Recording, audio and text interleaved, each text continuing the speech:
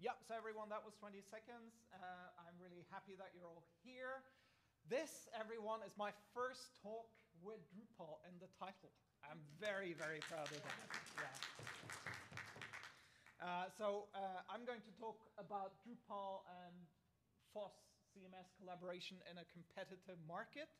And I will also be very happy for any discussion at the end. Feel free to hold your questions in until the end, and then we can really do the big stuff. Yeah. Is it okay if I shut the doors? Do whatever you want. Yeah. Yes. Open door, closed door. Yeah. So what I'm going to talk about today, these are some of the keywords. We're going to talk about, of course, Drupal, but differentiation, CMSs.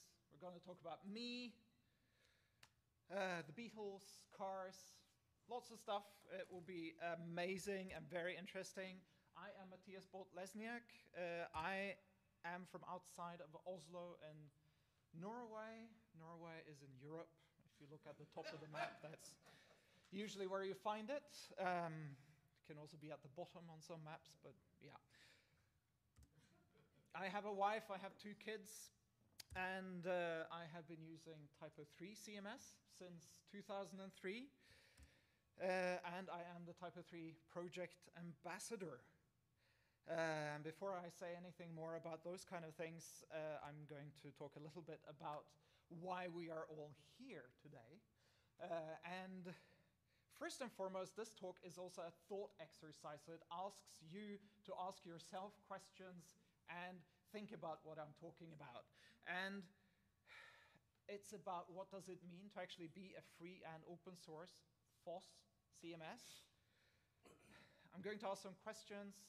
They don't necessarily need answering. And I'm going to outline possible futures that is not necessarily the futures you will choose, but yeah, we all need to think about a future from time to time. But you heard me talking about Typo 3, and what the heck is that? Well, Typo 3, as I said, is a CMS. It's PHP-based. It's free and open source. Yep. It's community-driven. Never heard about that. It's backed by an association. And it has a long history. We're actually 26 years this year. Does this sound similar to some other CMS that you've heard about? Yeah? Yeah. Yeah. WordPress, was it? Yeah. Anyway, we are actually similar below the surface. Typo 3 is different from Drupal, but if you look below the surface, you will actually notice some things. And these slides I show when I talk at DrupalCon and at Typo 3 events. And they're really important because they show our similarity in a very interesting way. If you look at Drupal 10, composer dependencies, all of you know what composer dependencies are or not? Yeah, you know, the code that comes from the outside that Drupal is using. There's 54 of those dependencies in the Drupal core. Typo 3 has 98 dependencies. That's because we have a different idea of what actually belongs in the core. There's nothing wrong with either solution, but there's a difference in numbers. But the most important number here that we can actually look at is that we have 33 dependencies in common. Hey! Look at that. That's 66% of Drupal is also in Typo 3. Yeah, one way of looking at it anyway. There's a lot of difference above that bottom line, but yeah, we have a lot of stuff that we actually share. And that's true with a lot of CMSs today. We were, given the same Lego bricks, and we built totally different solutions using those same bricks. Yeah, solving the web publishing problem. And as time went on, we got really good at trying to compete against each other. It's like, one of these CMSs looks at the other one and says, no, they do things differently. We don't like it that way. We're better than them, and stuff like that. And at the same time, while we were fighting in our little Lego sandpit, or whatever you want to call it,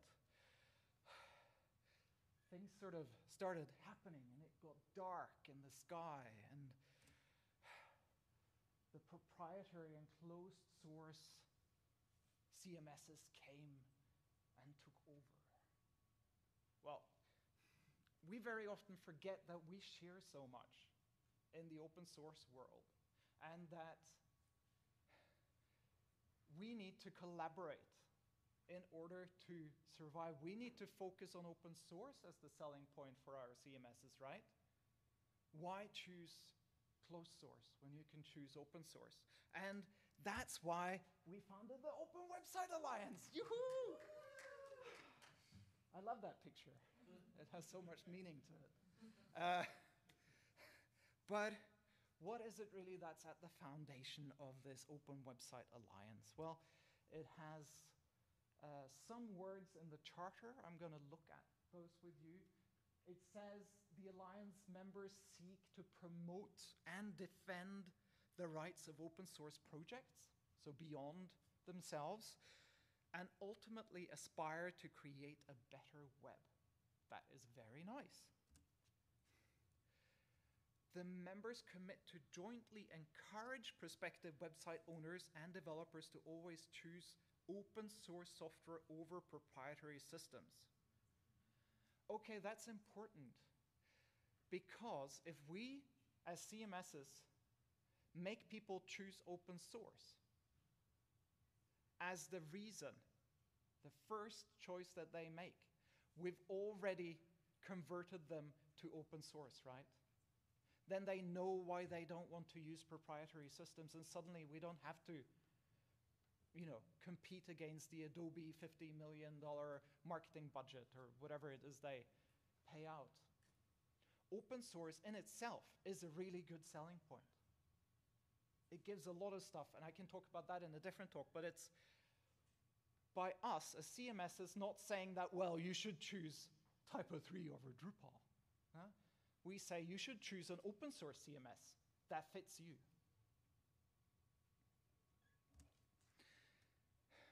And the Alliance is also here to further openness, trust, and quality, and to share best practices.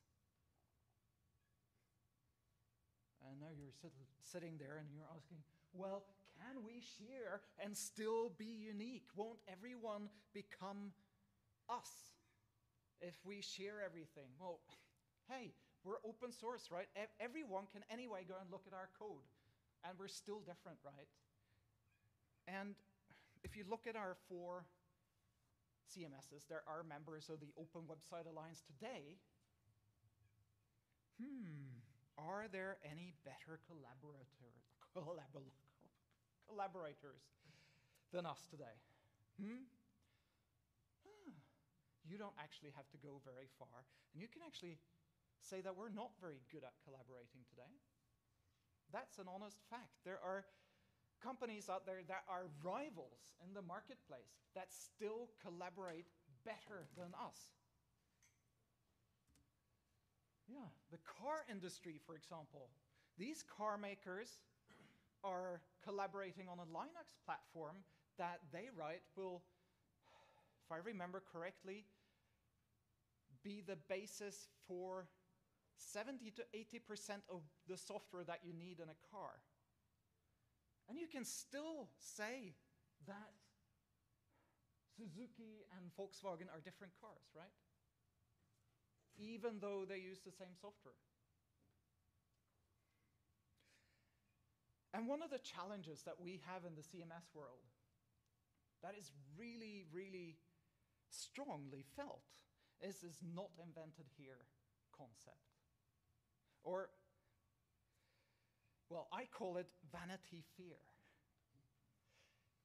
Vanity fair is that you're so vain that you just have a fear of looking at other CMSs, looking at other CMSs' code, learning from others, becoming better by collaborating. Yes, we're vain. Let me give you a very simple example that nobody will say that they sell a CMS because of its transliteration features. What is transliteration? Huh? Well, I'm from Norway. We use transliteration quite a lot. When it comes to URLs, for example, it's taking all of the strange letters and making them into less strange letters, right? Yep. This is the word for driving instructor. Sjåførlærer. And it becomes sjåførlærer. Something like that. Yeah. But that's a really simple thing. But the thing is, to do this with all kinds of letters, you need quite a lot of code and lists of information. Yeah. We all do that, right? With our own piece of code. Fantastic. We spend time on maintaining 4 different code bases just for doing that. All of those lists of code, all of that, we spend time on our own maintaining. And there's even a 5th Symfony library or package that does exactly the same thing, and more actually. Yeah, right? The Long and Winding Road by the Beatles, the last 4 words. So, why are we doing this? Why are we doing this to ourselves? Why do you choose Drupal?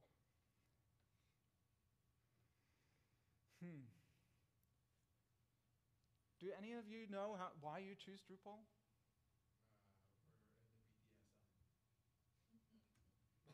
We're in the BDSM. That's one reason. Another reason? I chose it because of the community and the help forums. That's what I looked at before I started using it, and they seemed really helpful. So I thought, okay, well, the software, it seemed really organised as a project, so I thought, oh, the software's probably pretty organised. That's a really good reason, and I've heard that from a lot of people. Repeat it for the microphone. The community in Drupal is great. Did you hear that microphone? Yes. And the documentation was well organized. The documentation was well organized. That is really interesting. I'll get back to the documentation later, actually. But that's not why customers choose Drupal, is it? It's not why people choose Type of 3 either, right? And what we see here, here's a quote from a Danish guy called Janus, and he says something really important about the CMS market today. He says that it's confusing to be a CMS buyer in the 2024s. Many headless vendors have now dressed up as traditional CMS vendors and added delivery to their offerings. There's a move to the middle, a blurring of features and offerings. Well, the headless people discovered that just doing headless wasn't what helped the client in the end, so they're moving in that direction. We're moving towards headless because we see that headless can also be useful. And we're ending up in this situation where we're all sort of trying to build the same features. And that makes me ask another important question. Who actually benefits from customers getting the wrong CMS?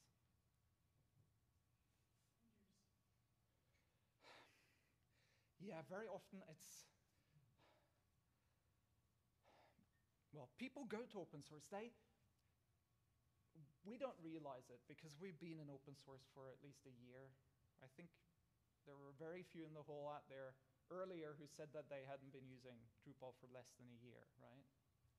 But we know what open source is, and we know that Drupal is not open source. But many people who don't know that, they approach CMSs as one single thing. They see open source as one single thing. And I've heard this multiple times. I tried open source once. It didn't work. Yeah, open source failed me. We're all selling the same features. We're all open source. We're all hurting from this fight that we're having, this battle to do all of the same things. People look at open source as a monolith. And I say that that can destroy us. If every CMS strives to have every feature that every other CMS does, then no CMS will have a USP, a unique selling point. What will be the importance of choosing Drupal over Typo 3 or WordPress or even Adobe? Where do we position ourselves? How do we get away from this chase against feature parity, when what we might actually need is to be CMSs that solve people's concrete problems? Can we try to do everything and still succeed?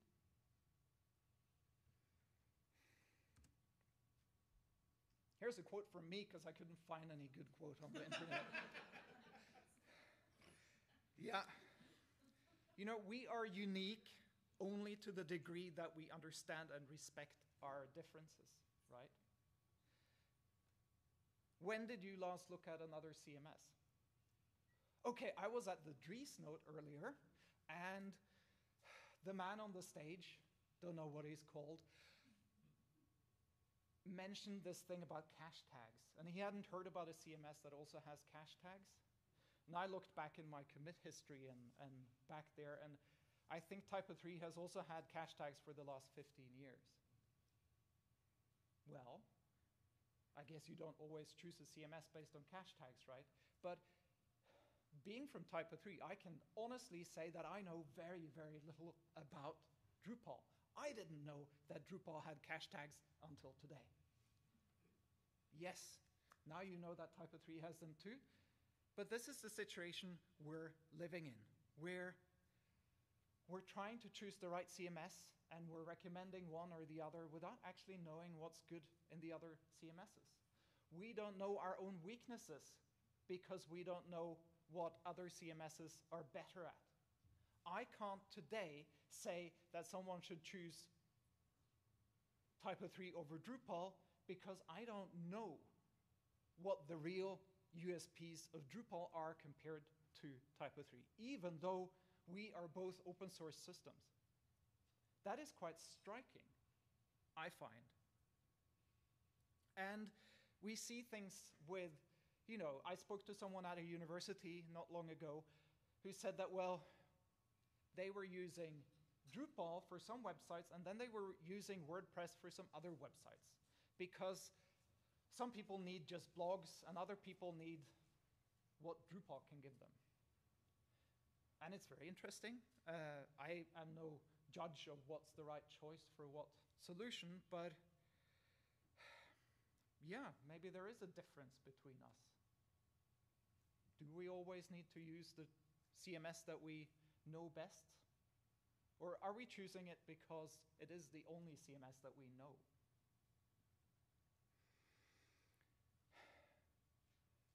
And then back to the Open Website Alliance. What if we can get to a stage where we can understand and respect our differences and present a united front? Then we need to know each other better too, because we have to help our clients make the good choices of, well, today you might need WordPress, tomorrow you might need Drupal. Who knows?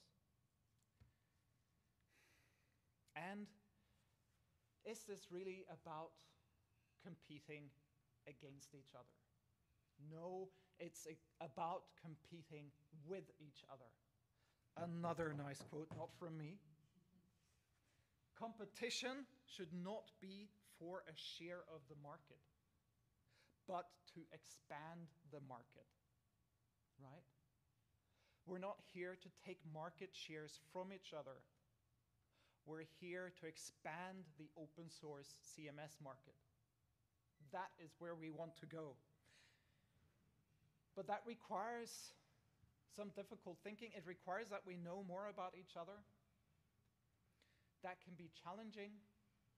And as we know, with the vanity fair, we very often are fearful of going away from what we know. At the same time, as going away from something we know might actually save us time and give us time to focus on these features that are really going to sell Drupal in the future. I have a challenge to you, Drupal people. I've chosen a benign challenge, but still I know that there is differences of opinion here. My point is not to give an answer, but to give an example of one of these choices. As far as I know, documentation in Drupal is today maintained within Drupal. I've heard good reasons for that. In Typo 3, we do it differently. And there's a guy called Jaap. He's from PHP Documenter. He made a flexible PHP-based documentation rendering package. It can take anything in, like Markdown or restructured text or whatever you throw at it. And then it can spit out anything else that you want. It can do HTML, LaTeX, it can do, well, it can even communicate with a database and put content into a CMS if you want to. The strength of the system is, well, you can work with different versions of your documentation, because if it's in Markdown or restructured text, it's in Git. So you can have different versions of your documentation in different branches, and if you have a change that covers multiple different versions, you can just merge it into whichever branch you want. And you can work with languages in the same way. You can easily see changes to the documentation, stuff like that. Well, it's a good idea. We're using it in Typo 3. That's why I'm mentioning it here. And most importantly, though, this renderer is not the usual sort of restructured text renderers things. It's actually based in PHP, which means that everyone who uses a PHP-based CMS can use it.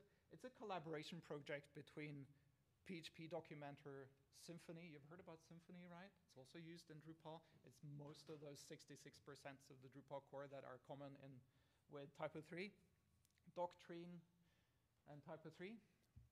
We've collaborated about that. For us in Typo 3, it reduced the rendering time for our core documentation from 20 minutes to a minute or something like that. So it's also blazingly fast. And Jaap says that he will be happy to help any project migrate to this collaboration project. And Jaap works for PHP Documenter. So he's not in Typo 3. That's an example of one of these questions where maybe working together can save time, but it's a difficult question because you also have to choose not to use Drupal for something. Who knows? I'm not going to say what the right answer is here, but I think the question is important. And we're going to see many of these kind of questions coming to us in the future where we have to choose between what we love and what we now know and what might actually make it possible for our project to focus our time on becoming better.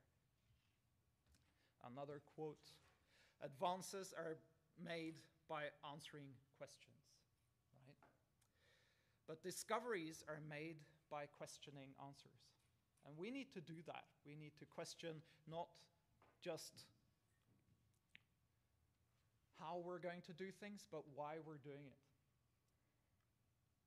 Because if we say that openness, open source is our primary strength as projects, then closed is also the weakest link. Good night. Thank you.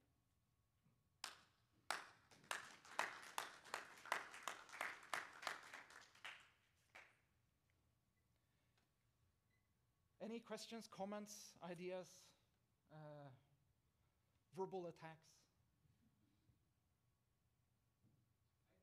Hypothetically, if you had to choose between Wix and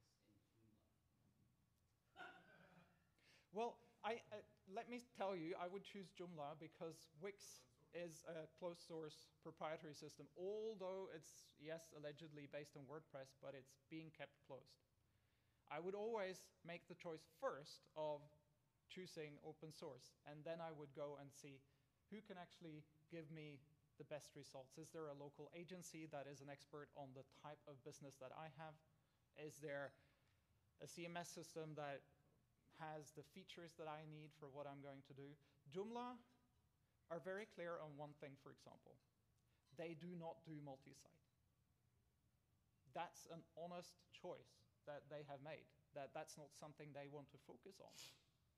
Maybe that has pros, it might have cons too, but yeah. So what would you suggest or recommend the open source community do? Because you have all these, you kind of have like, you may have divisiveness in the open source community. You may have you have your Joomla people, you have your Drupal people, you have people that are WordPress people, and there's not a lot of, there isn't a lot of collaboration between these groups. There is a lot of like, not in the Demeter syndrome. Like, how do you get people to collaborate across channels more so? How do you get people to say, hey, instead of you guys building your own version of transliteration, you building your, how do we build our own versions that all of these products can use? Are there movements to do that sort of thing, or what's happening? Yeah. So the Open Website Alliance was founded to promote open source and promote best practices. And it's a leadership level organization, which means that the leadership of the different community organizations between the CMSs come together and talk. I think that is an important starting point in understanding each other. Right. That, I hope, will also promote collaboration between the different projects. Importantly, the Open Website Alliance, we work with policy in the way of law and legislation and those kind of things, like in the EU and the US, but we do not decide policy for the CMSs. We don't decide what, libraries Drupal is going to use.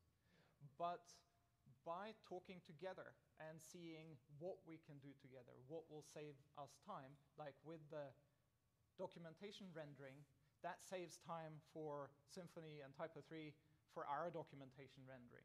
Well, maybe other CMSs can also save time by migrating to that one.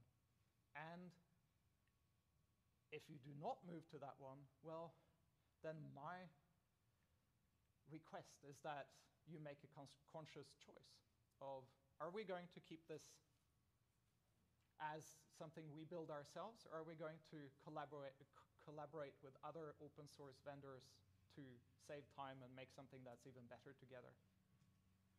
Jam? The Open Website Alliance happened partially as a response to some scarily misguided legislative drafting in the European Union, and partly as a response to a real market need and a marketing need. I gave a talk 2 weeks ago in Amsterdam in front of a lot of people from the proprietary CMS world. And these are people who've been doing CMS for 20 years, like we do, Right. but they've been in Adobe Sitecore, Cloverleaf, whatever, all that time. In 2024, they didn't know that open source wasn't a single thing, right? And that, like, I tried open source once. In that room, I had questions like, well, if the UX isn't pretty, why doesn't open source fix that? Right? So there's a huge educational gap, and the marketing challenge is to get people to choose on principle and practicality. I am going to look at an open source solution, Right. and then decide which one, rather than, for example, us going all in to convince people to choose Drupal. Right. Right? It's like and that's a real way that we can help each other, right? And you can probably genuinely say, if all you need is a blog, try WordPress, Right. right?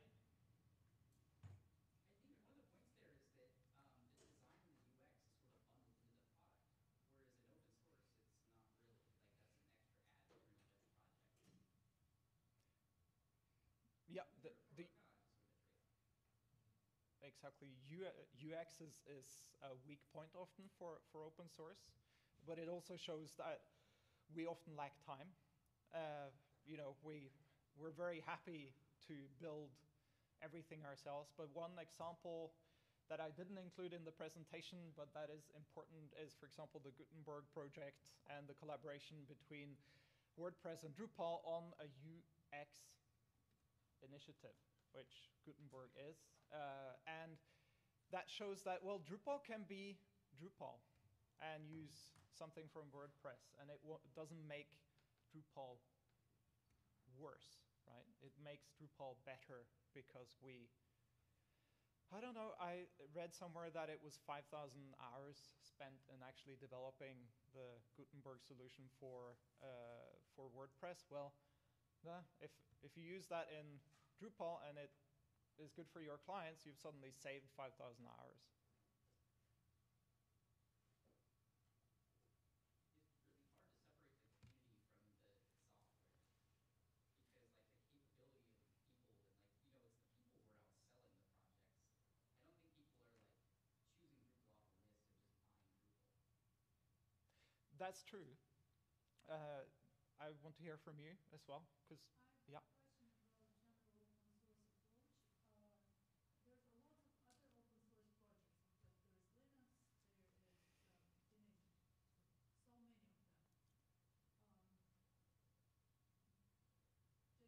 course, there is Linux, there is, you know, so many of them. Does the open source, is it open source CMS alliance? Are we looking at best practices in other communities? How different teams collaborate? Are we learning from, whatever, Linux collaboration? There are many levels that we can collaborate in the open source community. The Open Website Alliance is specifically for free and open source content management systems. They don't have to be PHP based, but they have to be free and open source. That is one level that we can collaborate on. I think that content management has some challenges in common that we need to talk about. But also one of the things that we learned working with the European Union with the Cyber Resilience Act was that there's a lot that we can do with our friends in other open source projects more generally. But one specific thing that is a benefit of the CMS communities is that we actually work closely with a lot of people from the small to medium-sized businesses. If you're from Red Hat, for example, you probably don't talk to a lot of small businesses, but we do. So suddenly, as the Open Website Alliance, we represent more than 50% of all websites in the European Union. And we can talk to each and every one of those by talking to our agencies, and then the agencies talk to their members. That's just, you know, one skip. Running Apache on your server is much more remote, much further removed from the actual end business that is benefiting from it. So we can speak in a different way and therefore benefit the entire open source community. I have noticed that Open Website Alliance site is not there. Am I looking at the wrong website, or it's in the process of being built? The shoemaker's children usually walk I can see bare it feet. in Yeah. languages. On the same page. Okay. Yeah, it's being built at the moment. We have a But you wouldn't believe the fight they had to choose which CMS. yeah. I would believe it. Yeah. Actually, we have not had that conversation. Yeah. No, it was everyone agreed that it should be static HTML.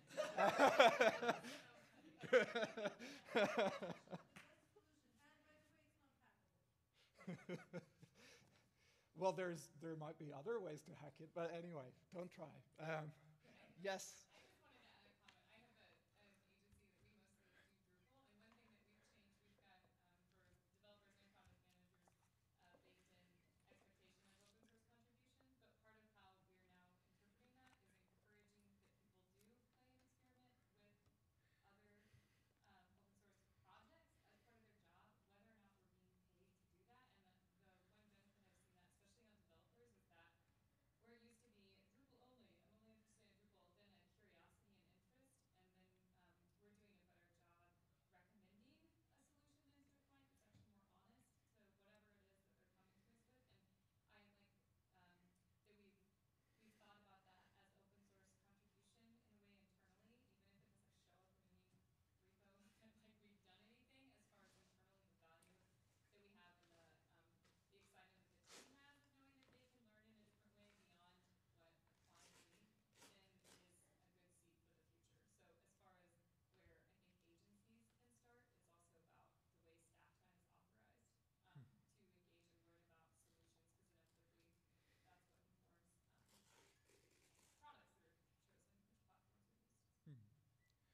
And I mean, we can also do more in educating our customers about their needs, or make them better at, describing their needs. Because I mean, all of you have probably been in projects with clients who said they needed something, but it turns out after you've delivered the finished site that what they actually needed was something else. There's another project with that, the Drupalisms project, which looks at, how do we actually describe the features, or what words do we use to describe our CMS. I mean, just look at modules in Drupal is like a plugin in WordPress, but it's just a part of an extension in Typo 3.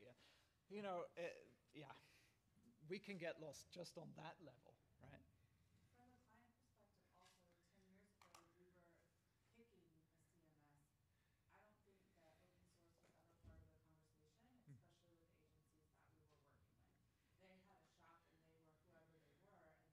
working with. They had a shop and they were whoever they were, and that was the solution that they brought to us for all of the reasons that maybe they didn't know what was best for us, but we didn't know that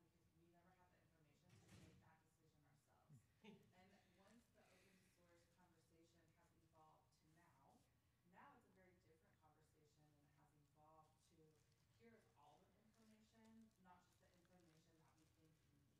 And that has created a much more honest dialogue to allow the client to participate in their own destiny without being hand-delivered a market solution. And I think that that's been an interesting evolution of the marketing strategy, which has been concurrent across all of the open source projects. Yeah, I think that's true. And I very often speak about a three-stage rocket when you sell your CMS today. You start by getting the client to understand that the right choice is open source, no matter what.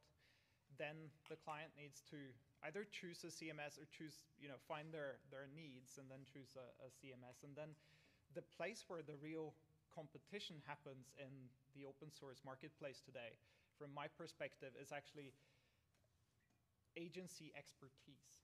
You might choose an agency because they have an expertise in the area that you work, and that can be more important even than the choice of CMS, because working with the right people can do a lot with inferior product. Right.